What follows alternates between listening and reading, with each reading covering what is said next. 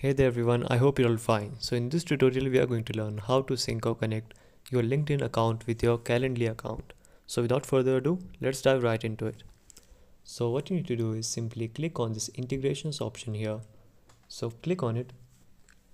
After clicking on it, you will be redirected to a page where it will show you multiple integration options. You can choose any of them, but now we are just going to search for LinkedIn option. So just scroll down and there you go. You can see an option called LinkedIn messaging. Just click on it. After clicking on it, it will tell you the requirement is that a Calendly browser extension is required here. So you must first download the extension. If you have already, you don't need to worry. So simply click on add to Chrome. Click on add extension. Okay, so it is being downloaded. It's a very small file. So just click on the downloaded file now.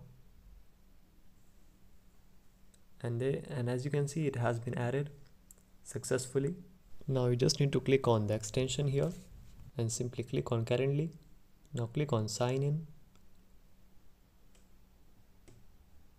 And there you go. As you can see, we have successfully installed the Calendly extension. Now from here you can easily turn on LinkedIn messaging from here by just clicking on integrations.